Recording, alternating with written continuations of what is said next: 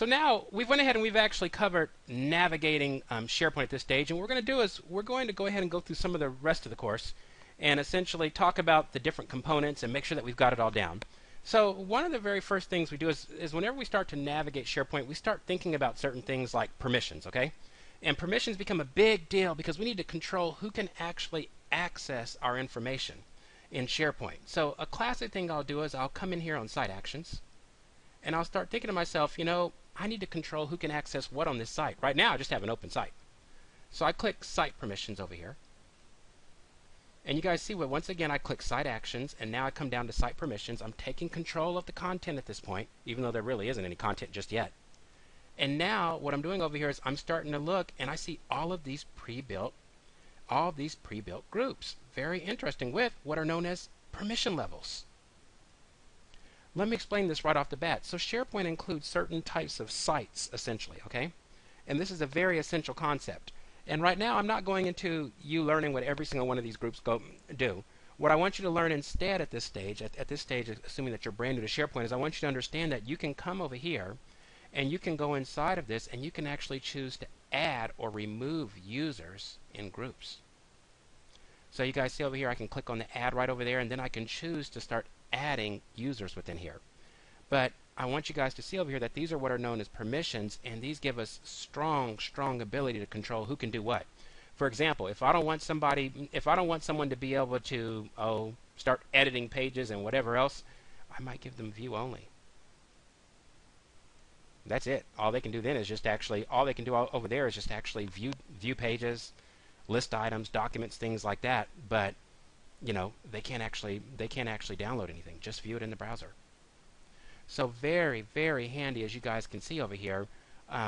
Very handy over there. Now, permissions being an essential part, and you got to think about that because that's going to be critical. The next thing I want you guys to understand is what are lists and libraries, so to speak. So let me come over here and click on list. On the left, I'm going to come over here and click list. And now when I click list right over here, notice over here that I've got this list option. And before I told you, and I said, you guys know what? Guess what a list is? It's just a table that shows in a browser. What? Table that shows in a browser? Yep, that's it. A list is just a table that displays in a browser. But it's going to display in a tabular form in the browser unless we change its look, which we can do. So this is it. It's some sort of contained data. See, think about this right off the bat. The nature of a repository is a database, right? And if the nature of a repository is going to be storing data in a database, how do databases typically store data? Usually in tables, right? And tables are intuitive for us as human beings. We like tables. We like seeing things like columns and rows. There's just something about it that we humans seem to respond to extremely well. So having learned this, wouldn't it make sense if you could actually show tables in a browser? Let's see what I'm talking about. So tables, columns, and rows. What I'm going to do first is I'm going to come over here and I'm going to click on Site Actions. And then on Site Actions, I'm going to tell it that I want some sort of new tabular form of data inside the browser. So I come down, I click on More Options. And then when I come down and I click on More Options, I'm now going to come down and let's say I'm going to choose to make an actual list. So I come down over here and I'll click List. Now all these templates come up. As you guys can guess, which is beyond the scope of our 2-hour course, every single one of these does something very particular, or at least will help you get started. See, these are preset templates that are designed to be able to store particular forms of data or particular forms of data that you need. Now I come over here and I decide that maybe I want a custom list. This is something that's not really pre-configured for anything. This is where I'm going to make the table. So I'll call this custom list for the custom list, and I'm going to call it demo browser tabular view. I could have called it whatever I wanted to call it, and so can you. But what I want you to see over here is that this is going to be a tabular view of data in the browser. Now it's still stored in an underlying database. I want you to understand that. But it appears in a browser essentially instead of having to go back to a pure database. I'm gonna click Create. So I create it right over there. Demo browser tabular view.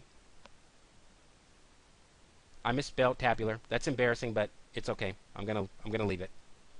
Now I'm gonna come over here, and what I'm going to do is I'm gonna click on List Settings. See, one of the cool things about SharePoint is there's 10 ways to do everything, and I mean everything. But over here, though, I'm going to go into list settings, which is one way where you can basically go into any list or document library. And by the way, a list is, like I said, a tabular view of data that tends to be less specialized than a library. That's a nice way to think of it. They can be specialized, but they're typically less specialized than a library. A library tends to be built for high specialization, particularly involving Microsoft Office. Catch that if you can. Library tends to be tabular data that's dedicated to Microsoft Office sort of functionality, typically.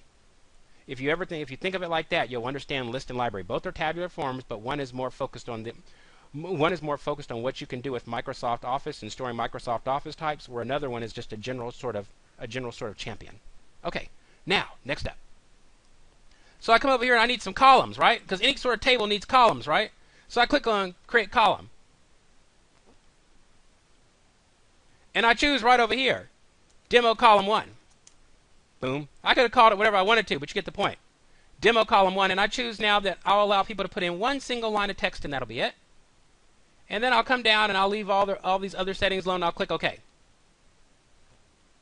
Now, if you're noticing over here, there's a section called Columns, and 1, 2, 3, 4. 3 of them were there by default. SharePoint will start you out, depending upon your template, you'll start out with default columns. In this template, we only start with 3s. Other ones, we start out with more. Now, I've got these columns over here, so boom, boom, boom, boom, boom. This looks very good. It looks like we're actually progressing. Okay, great. Now, the next part. Once we've actually got columns over here, let's see how it actually looks. So what I'm going to do is I'm going to come back, and I'm going to click on Demo Browser Tabular View. And I could have added a bunch of columns, 100, 200, 300. You get the point if I would have wanted to. Although that's not a best practice, will cause performance problems, but you could have done it. Or could cause performance problems. Well, actually will cause performance problems. Okay, and there we go. And now look, there's 2 columns showing because these 2 columns are actually displayed. Title and Demo 1. So now what I'm going to do is I'm going to click Add a New Item, just like a standard table.